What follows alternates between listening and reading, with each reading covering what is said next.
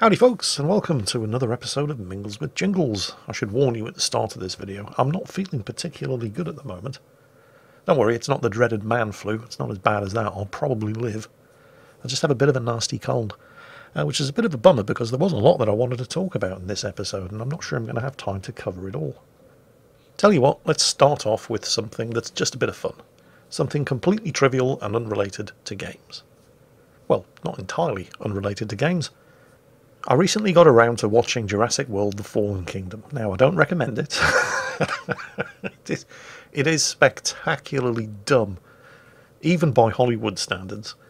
But I'd been playing the Jurassic World game. You may remember the video series, and I thought, it's about time. I should probably get around to watching the new movie, since so many dinosaurs in the game were from the new movie. But I kind of like Chris Pratt. He's a pretty charismatic actor, and Bryce Dallas Howard's always good, and Jeff Goldblum's almost always good, even though he was pretty much just phoning it in this movie. So I sat down and watched it. Well, I tried to watch it. I mean, I did eventually watch it all, but about halfway through my first attempt at viewing, I just got so insulted at how incredibly stupid the filmmakers seem to think I am. That I just, out of a sense of outrage, I stopped watching halfway through.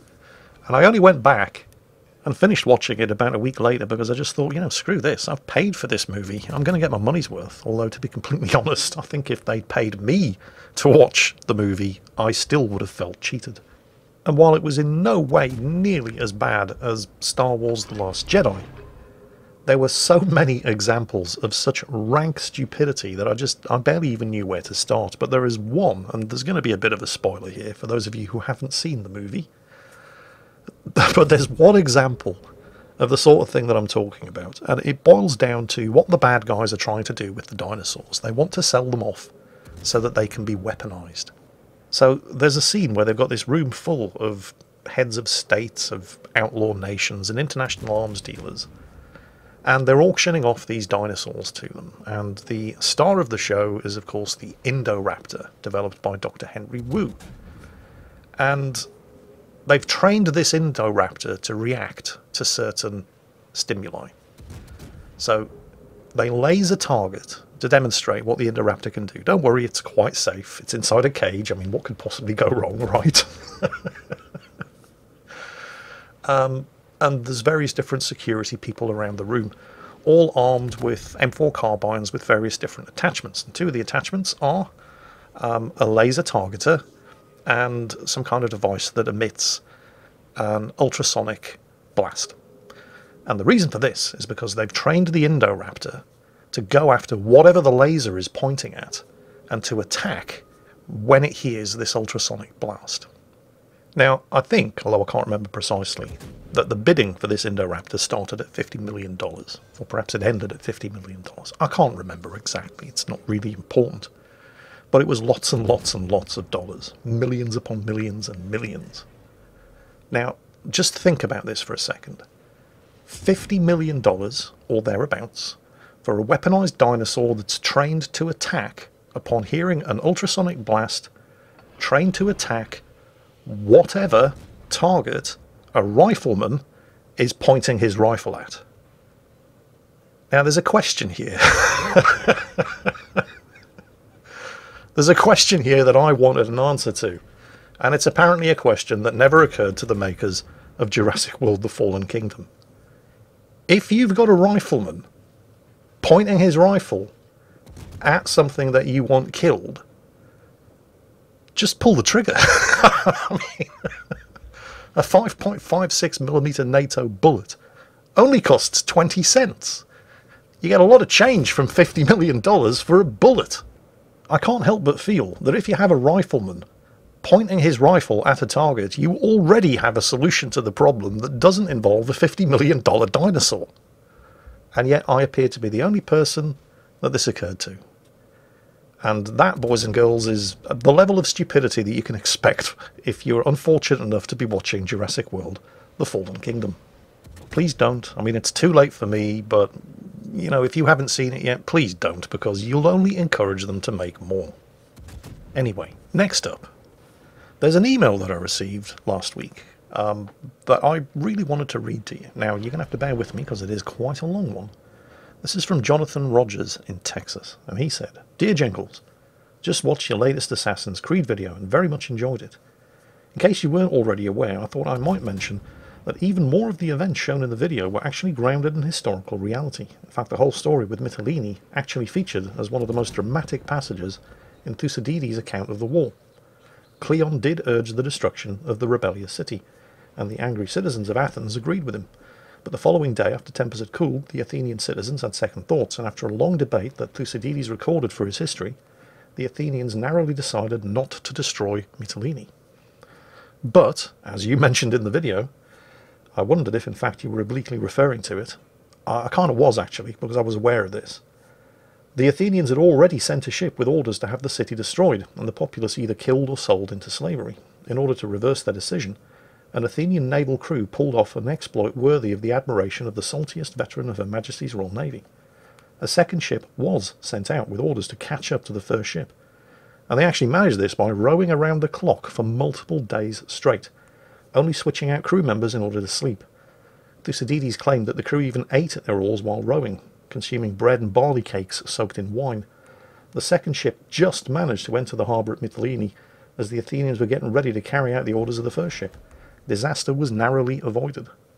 Also, Aristophanes did write a play aimed squarely at Cleon, which Cleon presumably saw in person, just like in the game. The quest in the game makes mention of the play, as it was called The Knights. The play features a ridiculous demagogue off, where Cleon and a vulgar sausage seller try to outdo one another in proving how shameless and unprincipled they are. I've always enjoyed Aristophanes' comedy. With a good enough translation, it's actually worthy of the best modern satire. Seriously, the creators of South Park and Aristophanes would get along brilliantly. Aristophanes' most famous comedy is called, I'll try to pronounce this, Lysistrata, and the plot involves the women of Athens and Sparta going on a sex strike against their husbands in order to end the Peloponnesian War. It's still performed today in some modern theatres.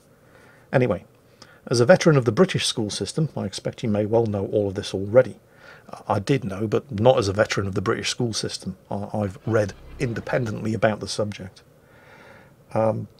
Jonathan has the good fortune of being a history teacher at a classical school in Texas, but I couldn't pass up the opportunity to write to you. I've become a very regular viewer of your videos, and I've even occasionally watched them with my 3-year-old son, although I'll have to be careful soon, or he'll start learning how to swear. Oh well, at least he knows what a tiger tank is. One final thing. Loved your commentary on the Ghurkas in the latest Mingles with Jingles video. It was an incredibly moving, and I'm saddened to hear how fast the memory of their extraordinary service to the British Empire is fading. I read about them as a kid at some point, and I can still recall seeing pictures of those combat knives they carried. Yeah, they're called kukris. I'll tell you a story about that, actually, in a moment. Anyway, where were we? Yes. Thank you for all the hours of enjoyment you've brought to me and my son, and thank you for doing such a wonderful job in helping keep historical knowledge alive and meaningful. Damn, can't shut myself up. Based partly on your description of Hans Joachim Marseille, the Star of Africa, you might recall that from a previous episode of Mingles with Jingles quite a while ago. I recently guided a student of mine towards writing his high school senior thesis on the biography of Marseille. This student has struggled some in the past, but I know him to be a long-time War Thunder player and a fan of World War II aviation. He was highly motivated to write on a World War II fighter race and did a much better job in his thesis than he might have otherwise. So know that you have indirectly helped at least one high school student here in Texas. Okay, really finished this time. Thank you, Jonathan Rogers. Wow, well, where do I start? Well, I suppose the obvious place to start is to say, Jonathan, thank you very much for your message. And yeah, I do, as you probably noticed, in fact, as most of you have probably noticed, I do like taking the opportunity to use games to try to educate people and cultivate an interest in people in history, which is one of the reasons why I loved doing the Assassin's Creed videos as much as I did, and still do because we're not quite finished. So I'm very happy that anything that I might have said or done has, even if just indirectly, helped one of your students gain their high school history degree. So that's fantastic news. I did mention that I had a little story about the combat knives that the Ghurkas carry, the kukris. I don't know if anybody listening has... In fact, I'll get a picture of one, because these things are evil. There you go, that's the kukri. That's the Ghurkas combination utility tool and combat knife, and it is an absolutely evil weapon. It's more machete than knife. And all the Ghurkas are issued with one. Now, The very first time I met a Ghurka, I can't remember exactly when it was, it must have been in the 1990s. I was at HMS Drake, which is the Royal Navy shore base in Plymouth. I can't remember exactly why I was there. And I can't remember exactly when I was there, but it must have been the early 1990s. And this was the very first time I'd actually met anybody from Nepal in general, and a Ghurka in particular, because in the cabin next to me, there was a Ghurka chef who I believe, I can't remember specifically, but I think he was in Plymouth doing a chef's course. And I got along with him quite well. He was a really nice guy. His name was Durga. And because at the time I'd heard of the Ghurkas and read about their exploits and knew about these knives that they carried, I asked Durga one day if I could see it. Now, unbeknownst to me at the time, there is apparently a tradition amongst the Ghurkas. I don't know how seriously they take that tradition these days, but at the time, Durga certainly took it very seriously. But there is a tradition that if you're going to draw your kukri from its scabbard, it must drink blood. Now, I didn't know this at the time, so I got more than a little excited when Durga drew his kukri and in the same motion whipped it back over his shoulder and sliced a very shallow cut into his earlobe, and then with a flicking motion of his wrist got rid of any blood on the blade, although there wouldn't have been much, and then allowed me to have a look at it. And it was then that I understood the reason why Durga had all of these tiny little scars on the lobe of his right ear. So, if you're squeamish about the sight of blood, don't go around asking any Ghurkas to show you their knives. Well anyway, moving on to slightly more game-related issues. World of Warships, the carrier rework. It's been a couple of days now. Things have started to show signs of calming down. There's still a long way to go. There's still a huge amount of balancing and tweaking that needs to take place before the player base and wargaming are going to be happy or less angry. Which kind of amounts to the same thing. But it has been a couple of days, and people have had time to start getting used to it and to start adapting to it on both sides of the fence, both the carrier players and the cruiser, destroyer and battleship players. And in that time, I've seen some shit, man. There are things that I think are ridiculously broken and just plain being exploited. Get it? Plain being... yeah, no, never mind. Terrible joke. Anyway. And there are other things that are probably working as intended, but which nobody has figured out a successful counter to yet. Which, again, you know, give it some more time. We will undoubtedly see further developments. Now, I don't want to dwell on this subject too much in this issue of Mingles with Jingles, because I really want to dedicate an entire World of Warships video to it. But there are some things that I think wargaming need to change, and I think they could have explained a lot better, or even explained at all, which they haven't. And I'm talking about things like the sector reinforcement for anti-aircraft fire. Who even knows what that is? I wouldn't be at all surprised if there were a lot of World of Warships players out there listening to this video who have no idea what I'm talking about, because I'm seeing in chat during games players constantly complaining that their anti-aircraft fire is completely inconsistent. It either appears to be completely wiping out an entire squad or just doing nothing whatsoever. Now, I'm pretty sure that there are probably two reasons for that. One of which is the F key abuse by aircraft carrier players, and I'll come on to that in a moment. But the other is almost certainly because a lot of these people have absolutely no idea that you are actually capable of reinforcing your anti-aircraft fire on one side of the ship over another. And that's what I mean when I say sector AA reinforcement. What you can do, and it's difficult to show this in a replay because for some reason patch 8.0 or 0.8.0, whatever the hell it is, the latest patch, the carrier rework patch, the replay files don't actually show the user interface where you're aiming the attacks of your carrier planes and you're defending against them using this sector anti-aircraft reinforcement. Now, Wargaming are in the process of addressing this lack of information. They have already done a How It Works video for aircraft carriers, but they haven't yet done, although they are doing one, a How It Works video for anti-aircraft fire. And so I've set up a training room to show you exactly the sort of thing I'm talking about. And I would not be at all surprised if many of you watching this video had no idea that this was even a thing. So here's the USS Des Moines, Tier 10 American cruiser, and I'm pressing the O key, and this is what I'm talking about. AA sector reinforcement. You pick which side of the ship you want to reinforce the anti-aircraft batteries.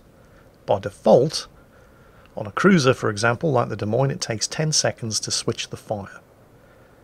But now, and you can see over the compass, one side of the ship is highlighted in green down there in the bottom left corner. That tells you at all times which side of the ship has reinforced anti-aircraft fire. How much is it reinforced by? Well, it depends. At the moment, 125% on the engaged side and 75% on the disengaged side. But you can switch it at any time, again, just by pressing the O key and selecting which side of the ship. And that UI element there appears and stays as long as you've got your finger held down on the O key. But none of this is visible in a replay, so unless you already knew about this, and I'm not entirely sure how you might, because Wargaming still haven't done the How It Works video for anti-aircraft fire, unless you've actually been watching a live stream, for example, where somebody like Flamu or Flambass or Isolate was playing a cruiser like the Des Moines and actually using this sector reinforcement, there's a very good chance that you may indeed have absolutely no idea that it was even a thing or how to do it. Now, by default, on a cruiser like the Des Moines, it takes 10 seconds to reinforce a sector or to swap from one side of the ship to the other, and it buffs the effectiveness of your anti-aircraft guns by 25%. But that's just by default. If you were to take, for example, the manual fire control for anti-aircraft armament skill, that will reduce the length of time it takes to reinforce or swap a sector by 20%, so on the Des Moines down from 10 seconds to 8 seconds, and buff the amount of damage by a further 20%, so up to 145%, and it's different from ship to ship. I've seen examples where people in certain types of ships have managed to get that AA reinforcement up to 175%. And in some cases reduce the time that it takes to swap from one side to the other to as little as, I think, 4 or maybe 6 seconds. But here's the thing. I mean, this is all good stuff, but how exactly are you supposed to know this? Okay, they haven't done the How It Works video on this yet, but they've definitely addressed it, whether that be on Reddit, whether that be on developer Q&A live streams on Twitch, or whether that be in other news articles on the website. But not everybody reads Reddit. Not everybody watches live streams on Twitch, and not everybody reads the articles on the portal page. There's nothing in the game to make you aware that this is even a thing. And so I am pretty sure that this is one of the reasons, not the only one, but one of the reasons why people are complaining that their anti-aircraft guns don't seem to be doing squat. But it's only one of the reasons. There is another reason, and this is, in my mind at least, a bit more of a problem. See, here's the thing. Since we've gone from controlling multiple squadrons of aircraft in a top-down, real-time strategy style of gameplay to taking direct control over single squadrons at a time, what used to happen once your aircraft had conducted their attack was you just pressed the F key to return them to the carrier and then got busy with either launching new aircraft or controlling the other squadrons that were already doing their stuff around the map. But that doesn't happen now. And Wargaming decided that it was just going to be too much of a ball ache and too much downtime for a carrier player if they had to manually fly a squadron back to the carrier with nothing else to do because they're only controlling one squadron at a time once it had conducted its attack. But instead what happens now is that any time you can press the F key, your squadron immediately returns to the carrier while becoming invulnerable, and you are returned to the carrier in order to launch another squadron.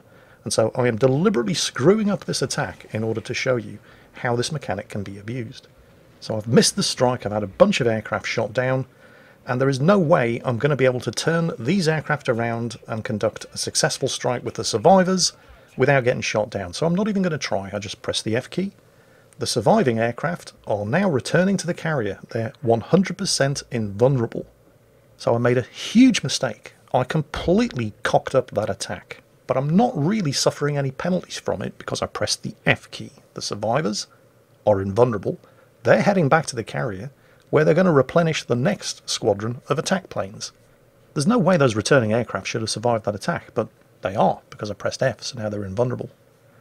And that means they're going to make it back to the carrier where they're going to replenish the next squadron of attack aircraft. I shouldn't be able to recycle a squadron of attack aircraft as quickly as that after cocking up an attack as badly as that. But I can, because I pressed the F key. Let's try it again with the torpedo bombers. Now, because I recorded this live in a training room, you can actually see the UI. So that's an Iowa. It's got some pretty impressive AA, although it's just a bot, so it's not using sector reinforcement. Here we go. Torpedoes away. The 3 aircraft that conducted that attack, they're still in the anti-aircraft fire bubble, but they're now invulnerable and are returning to the carrier. Now, this is just me against an Iowa in a training room, but imagine there was a Worcester on the far side of that Iowa who had his sector reinforcement up. And after conducting this second strike on the Iowa, I was going to have to fly into the Worcester's anti-aircraft fire and would almost certainly have the entire squadron shot down. Except I don't have to, because I just dropped the torpedoes on the Iowa. Torpedoes away. Anti-aircraft fire is suddenly becoming a little stiff. Just press the F key. Saved all of the aircraft.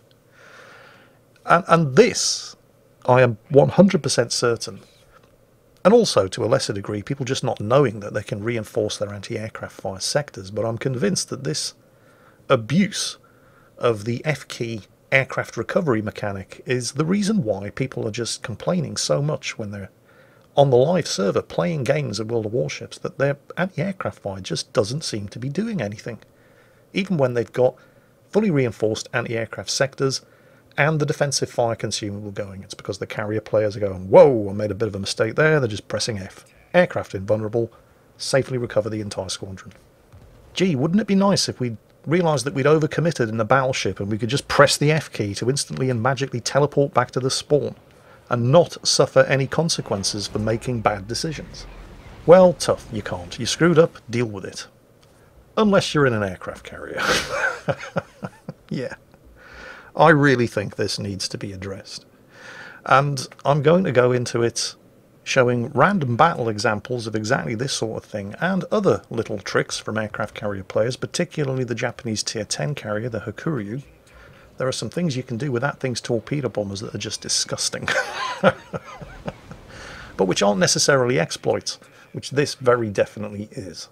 All of this coming up in a World of Warships video very, very soon, where you'll be seeing multiple in-game examples of the sort of thing that I'm talking about, and where I will at least be trying to be constructive and come up with some solutions or suggestions for how this sort of thing can be stopped.